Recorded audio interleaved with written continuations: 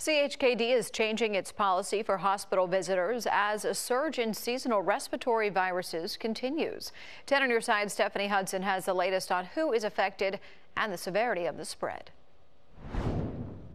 Until further notice, no visitors under 12 years old will be allowed inside CHKD. It's to help keep those little ones from spreading their germs to the sickest kids. Children, as you know, are sort of the vectors of a lot of these illnesses. Anybody who has a child in daycare knows that.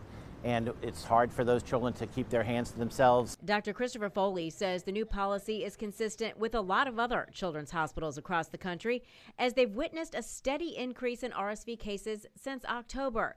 And now they're seeing flu cases as well. It's really nothing to panic the public. We're going to have people get the care they need no matter what. They may wait in the ER a little longer. Dr. Foley said they've always seen a surge in winter months, but numbers this year and last year have been higher than the traditional norm because of COVID. During the pandemic, everyone wore masks and kids were not exposed to these illnesses.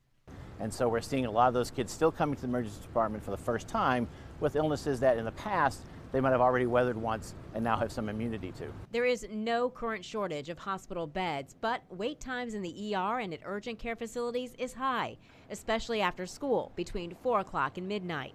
To cut down on the overcrowding, doctors remind most children can be treated for cold-like symptoms at home with Tylenol, rest, and plenty of fluids. Seek help immediately, however, if your child ever has trouble breathing, is not eating, drinking, or sleeping.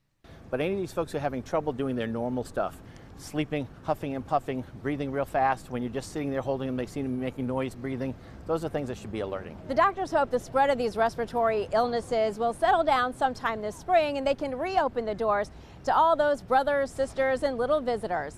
In Norfolk, Stephanie Hudson, 10 on your side.